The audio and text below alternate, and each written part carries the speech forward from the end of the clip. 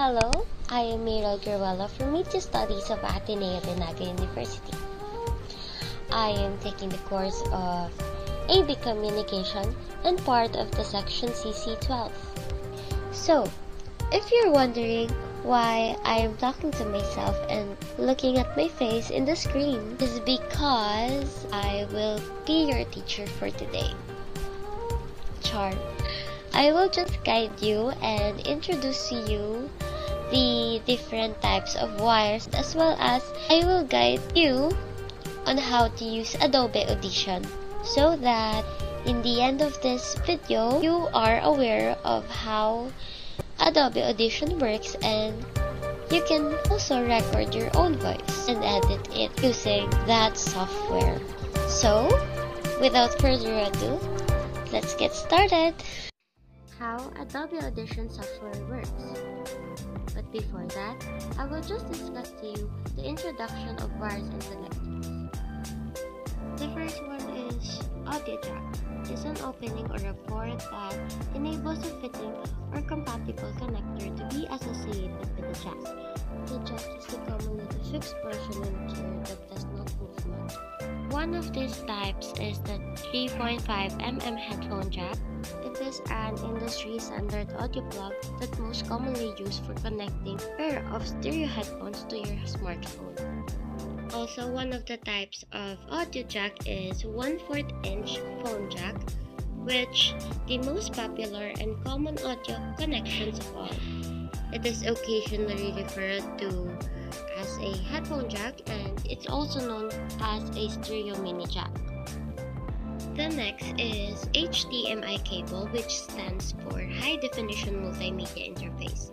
It is commonly used HD signal for the transferring of both high-definition audio and video through a single cable from one device to another. RCA, a type of connector, is commonly used in most consumer stereo equipment. The next is XLR, which stands for External Line Return. The difference between a male connector and a female connector is simple. The male connector can also be referred to as a plug. Just like people, the male has pins that plugs into something, while the female connector can also be referred to as a jack or has a hole to receive something. SPDIF, which stands for Sony Philips Digital Interconnect Format, is a consumer audio connection standards for transmitting high-quality digital audio. It is primarily used for connecting home cinemas, game consoles, set-top boxes, computers, and other consumer entertainment devices. While AES, or Audio Engineering Society, it is a professional series interface for transferring digital audio from CD and DVD players to amplifiers and TVs. The next is ADAT, which stands for Alesis Digital Audio Tape. That optical uses the same interconnect as the ubiquitous 2-channel format, but includes 8 channels of digital audio data. So it is one of the standard digital IQ connections found on many pieces of digital audio gear, such as mixers and recorders. The next one is audio interfaces. This convert microphone and instrument signals into format computer and software recognize. This also routes audio from your computer out of your headphones and studio monitors. So, let's proceed to the explanation of mono and stereo. The difference between mono and stereo audio is that mono audio has just one channel, whereas stereo contains 2 channels. In addition, mono signals are recorded and played back using single audio channel, while stereo sounds are recorded and played back using 2 audio channels. As a listener, the most noticeable difference is that stereo sounds are capable of producing the perceptions of width, whereas mono sounds are not. I will just give you a background about the types of microphones, which omnidirectional microphones and the dynamic microphones. Omnidirectional microphones are microphones that pick up sound with equal gain from all sides or directions of the microphone.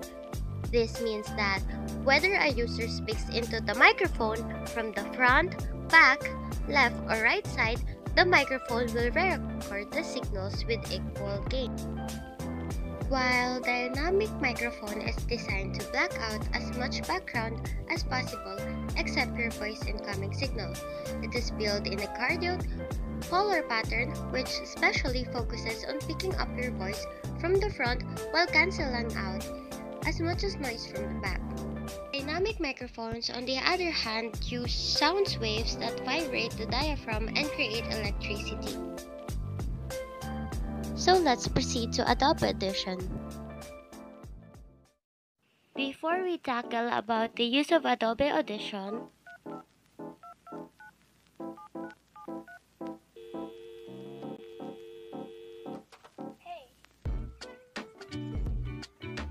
we must set up our microphone first. The first thing we have to do is to search for a control panel and then find the sound and click it. As you can see, there are these devices that this PC are connected with.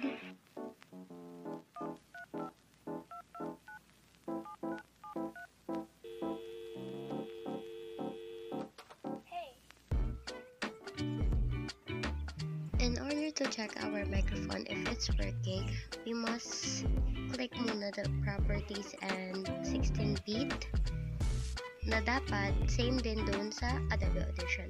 So as you can see, may green line which is nagpapahiwatig na yung microphone ay nag-work. After that, we can proceed to opening the Adobe Audition para makapag-record na tayo. Kindly tap the search bar and search Adobe Audition 2022. This is our workspace, but before that, we must check again if our mic is working. So, let's check for Preferences. Click Hardware. And then check if the default input is microphone. Also, the system default. And lastly is latency. After that, we can record our own voice by just clicking the waveform and set up your file name. And you can start to record by just clicking the red dot. Hello, sound check 1, sound check 2, sound check 3.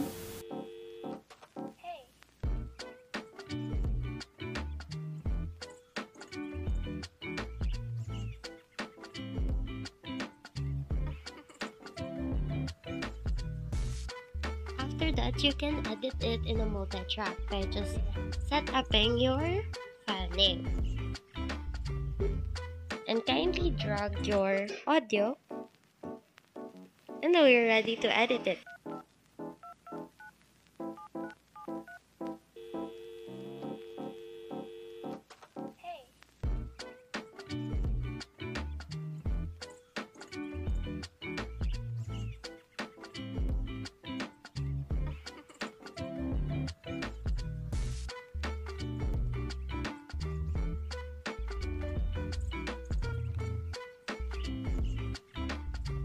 If you want to save your work, just kindly click Export.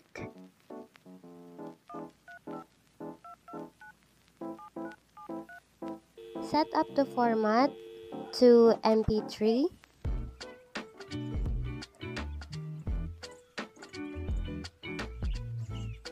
And change the location.